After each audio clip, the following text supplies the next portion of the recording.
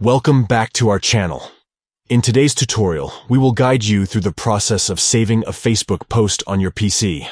Sometimes, you come across a post on Facebook that you want to save for later or refer back to. Let's get started. Step 1.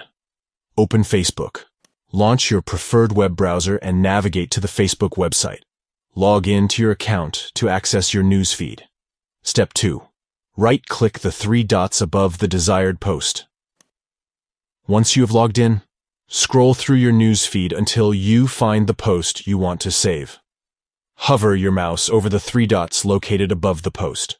Right-click on the three dots to bring up a context menu. Step 3. Select Save Post. From the context menu, click on the Save Post option. This action will save the post to your Facebook saved items for easy access later on. Step 4. Select the collection you want and press Save. A submenu will appear showing the different collections you have created, or the default collections available.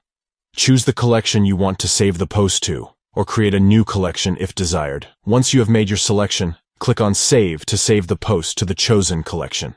And that's it. You have successfully learned how to save a Facebook post on your PC.